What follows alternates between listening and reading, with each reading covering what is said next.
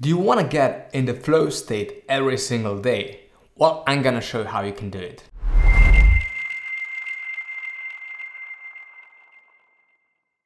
Hey, what's up? Greg here, the founder of Your Inception. Welcome to my channel.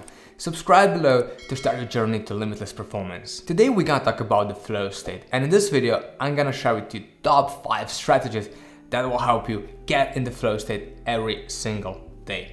But what exactly is a flow state? Well, in positive psychology, it's also called being in the zone. And it actually means that you're fully immersed in an activity, you have tons of energy, you're super focused, and you're hyper productive. And once you're in the zone, you can do tons of different stuff.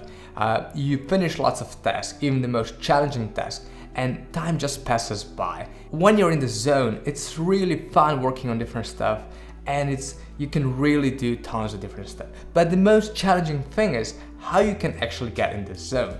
And that's what I want to share with you today. So first thing first, if you really want to get in the zone, you need to work on a challenging task. If you're just doing something really simple, it's going to be really hard to get in the zone, simply because you won't be as engaged as you should be. So first thing first, you have to find a really challenging task.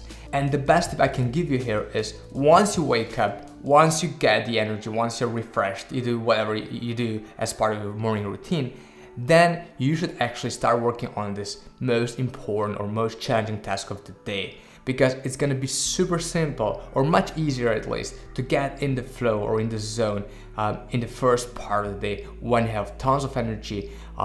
It's really easy to get focused then. So if you're not really sure if the task is challenging enough, you should simply ask yourself, do you know the exact answer or the exact step-by-step process of how you're gonna finish this task? If the answer is yes, then probably the task is not challenging enough. The second thing you need to know is you need enough energy. Now, obviously, how to get more energy is a very complex topic, which we're gonna discuss in the next videos. But today I wanna give you a couple of suggestions that can definitely help you out. So first thing first, you need a good enough sleep. If you sleep somewhere between 7 to 9 hours, this is probably enough. But if you're gonna sleep less, if you're gonna sleep like 5, 6 hours or whatever, then it's gonna be super hard to get in the flow, simply because you won't have enough energy. Now, yes, in the morning you still might have enough energy, but it's not the same. So really try to get enough sleep.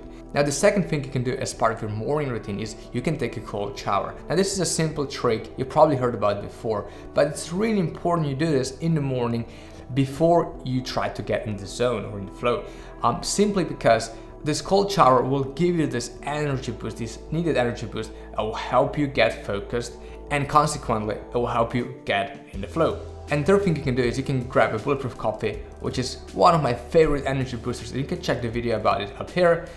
And if you don't like drinking coffee, you can just go for yerba mate tea or some alternative.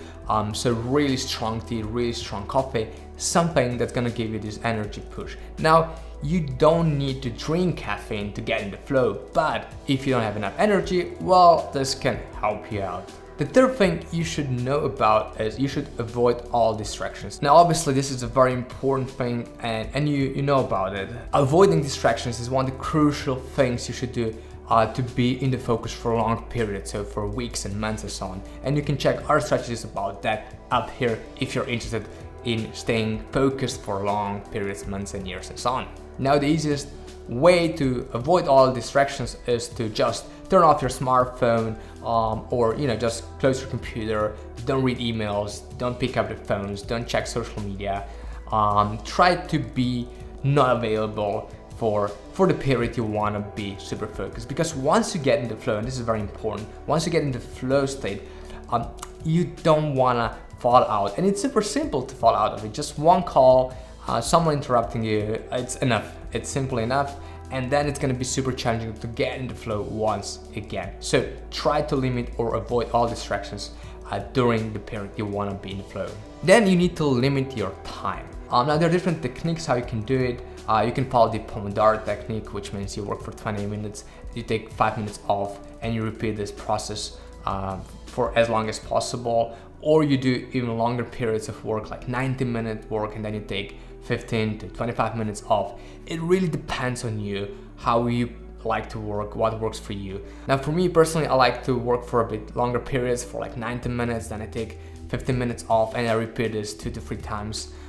And I can do tons of stuff in this period of really hyper-focused work. There are different apps available for a smartphone or also on a computer, or you can just use a basic time tracker or even your smartwatch or whatever, just to get limited. Now, this time pressure that you put on yourself is very important to kind of push yourself subconsciously to really focus and work hard.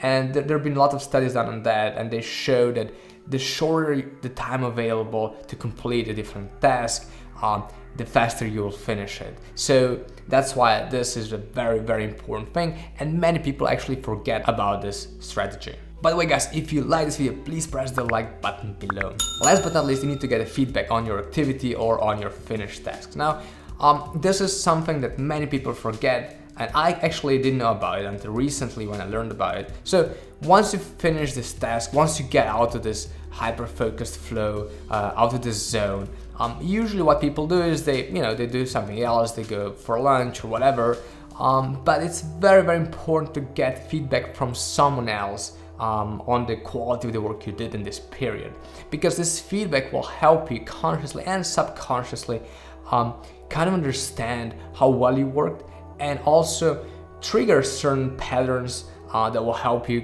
get better results the next time. So if you're gonna be in this flow state for a couple of hours, you will do certain tasks, you'll finish certain tasks, you'll get certain results at the end, and someone will tell you, well, that was done really good. Well, this will help you understand the whole process better, and if what you're doing actually works for you.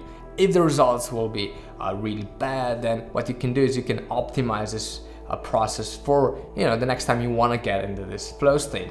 And that's very, very important. And those are my 5 top strategies that help me get into the hyper-focused flow every single time. I hope you enjoyed this video, guys. Don't forget to follow your Inception on Facebook, Instagram, and I hope to see you soon again. And don't forget to subscribe to this channel. See you soon.